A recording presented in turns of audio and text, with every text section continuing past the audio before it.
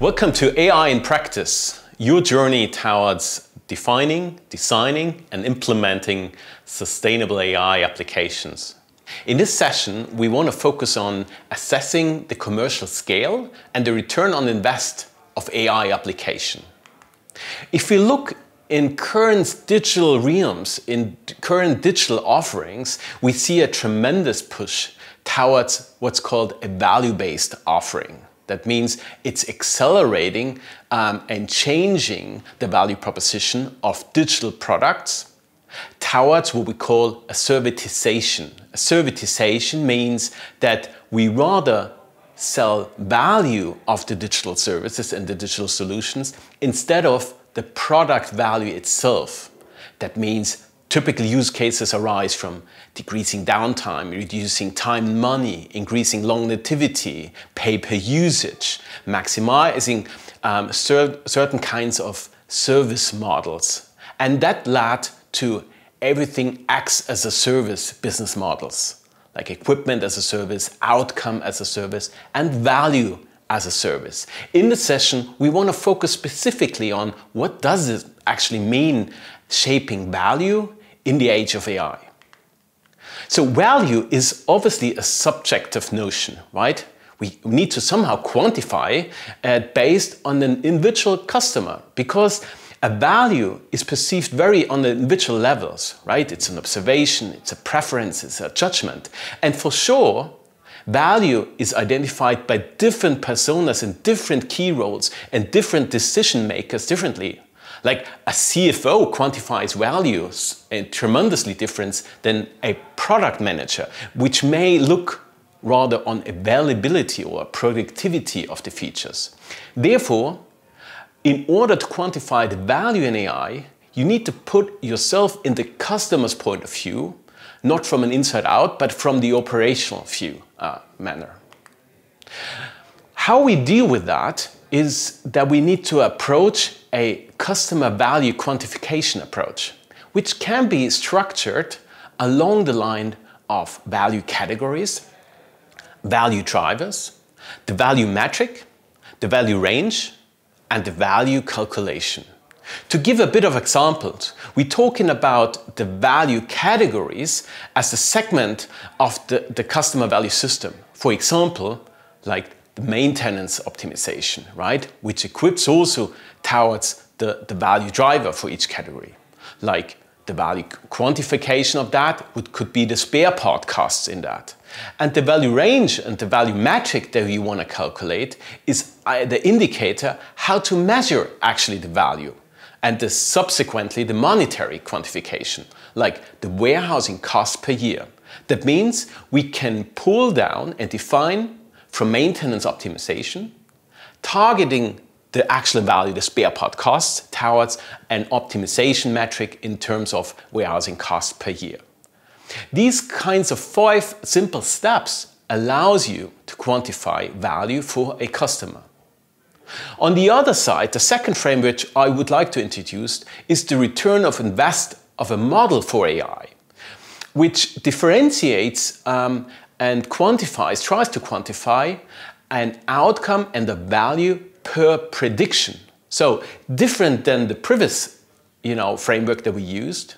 In this case, we want to quantify the prediction of an ML model. And we differentiate between the investments and the returns. And we differentiate between hard and soft factors. Hard factors in the returns are typical time saving, cost saving, productivity increases, or revenue increases. While hard factors on the investment side is obviously resources, licenses that we add to that. The soft factor of AI models are obviously in the returns, better experiences, better skill retention, agility, and so on, right? While we have it obviously also on the investment side. We need data, we need to compute, we need subject matter expert, we need AI and data science.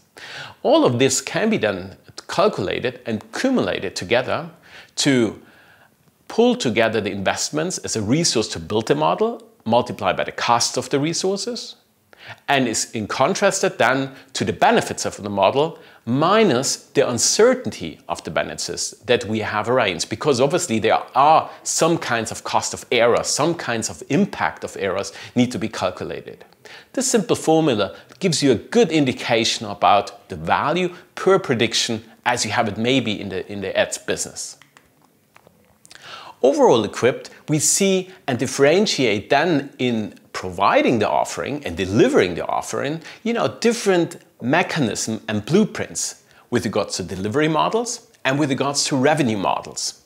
Typical delivery models are, for instance, solutions, right? Service solutions, integration, engineering. But you may also think about sellable products, standardized offerings provided on premise, acts as a service, as I mentioned already, with regards to the servitization domain, service contracts, or software-enabled services.